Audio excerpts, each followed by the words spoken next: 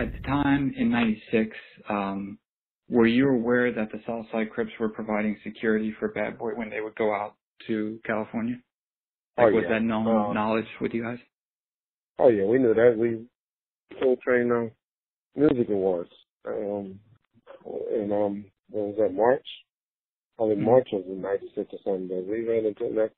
It was an incident that they tried to put in where I pulled the gun on Biggie, but it was actually PPD from the Southside Crips that I knew that I pulled the gun on that took off and ran. And I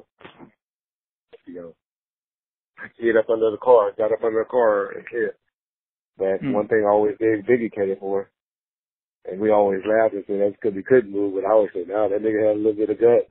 And he didn't move. He just stood there. And, Suge was always, but the nigga was too fat. He couldn't move and he couldn't run and go nowhere. But yeah, we was really worried about him.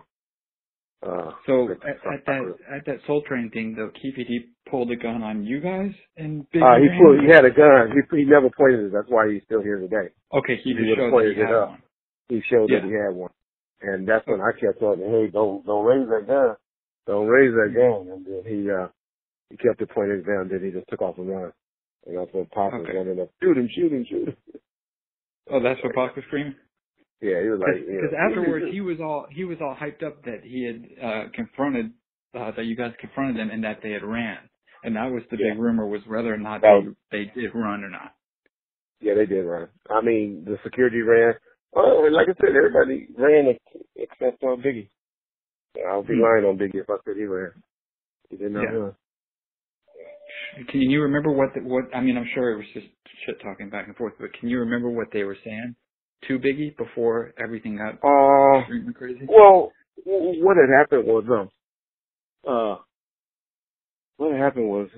their whole thing was to keep us out and not let our people in and until the end.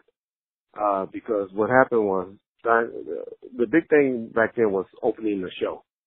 Don Cornelius decided to let Biggie open the show, even though at the time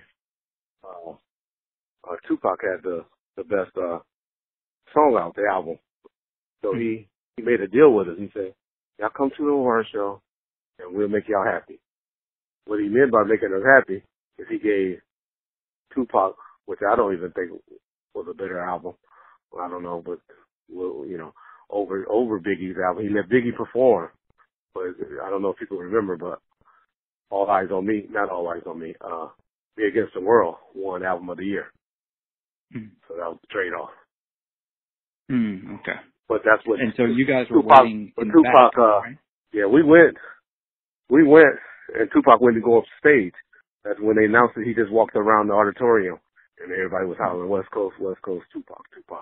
And they put it up on the screen like he didn't attend the war show. When we was there. Yeah. They just, But, Tupac wouldn't go up stage and accept the war because he was mad. He was mad that they allowed Biggie to perform and not Pac to perform the show. Okay, so take me to the confrontation. The story is that you guys waited in the back parking lot because they were going to sneak out the back, and that you guys waited to catch a glimpse of them or something of that matter, and then you were going through the fence to go to the back, into the back of the auditorium or wherever it was being held, and as you were walking back there, you showed Pac, you guys, Biggie and them just so happened to be coming out. Is that part accurate? What's accurate about all of this is, most of that is accurate, but what happened is, this is what the plan was. Sure, they bought about 100 tickets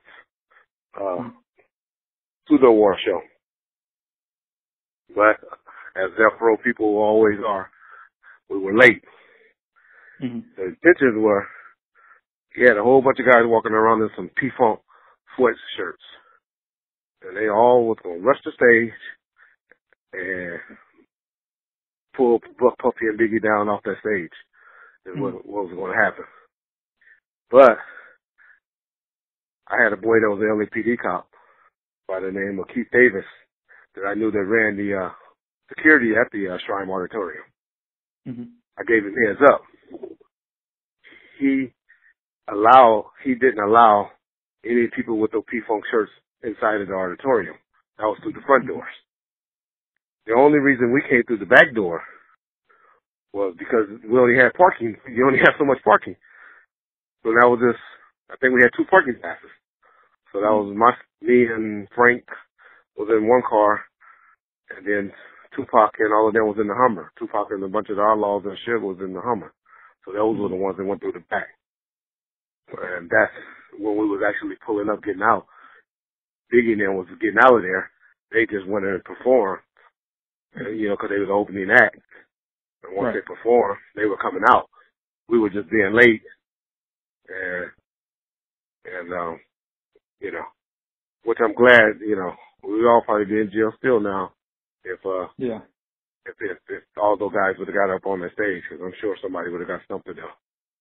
Mm-hmm. So, okay, so you guys are arriving, they're coming out of the back. At what point do you think that this thing could escalate into something bigger than it did? Thankfully, it didn't, like you said. But you know, with those 2 coming face to face, what was your mindset as I guess you're walking up with them towards the back of the camp? Yeah, who would thought that you would have came close to, you know, face to face like that? You would thought most likely that they would have sat in a green room or somewhere, or you know, still on the stage, or would have sat in the audience. Who knew they were going to, you know, leave? So when you came, you know, face to face, you know, you're surprised.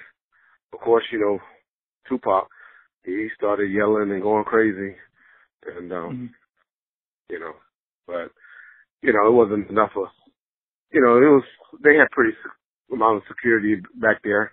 They had a Nation of Islam security back there who really stood in the way and got in the middle of everything. That really stopped a lot of the, you know, diffused a lot of the situation. And then, you know, the house security and the, you know, the security for Don Cornelius, he had a bunch of security back there that kind of diffused the situation. Did a good job of diffusing the situation. Right. Do you remember, by any chance, if you remember seeing Orlando Anderson as part of the security during that Soul Train thing for Bad Boy? I wouldn't have recognized him at that point. The only one I knew at that time was Keithy. Okay. Baby Lane was a youngster at that time, so I wouldn't have recognized him. I'm sure he wasn't one of the ones there, but I'm sure he was there as well.